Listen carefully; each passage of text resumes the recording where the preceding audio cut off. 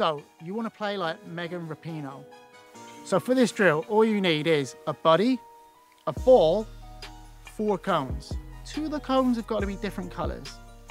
So what Megan's really good at is driving at players, faking and either crossing or shooting. This drill is going to focus on her finishing. Now, to start off with, you're going to juggle the ball in the air by the cone. You're going to do 3 normal juggles, then you're going to hit it high. So low, low, low, high.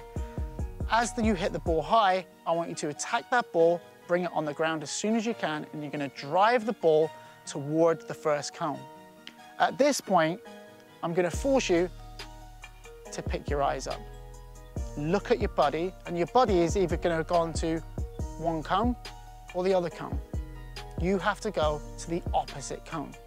So you're driving towards your buddy goes right, you have to go left, and then finish before you get to the cone. Now, the second phase here is the drill's exactly the same until you bring the ball down and drive forward. This time, your buddy's going to shout out a colour. In this case, yellow or blue. Yellow obviously means you go to yellow and finish. Blue means you go to blue and finish. So this drill is covering your audible awareness and making you pick up your eyes to see what's around you. We call it scanning.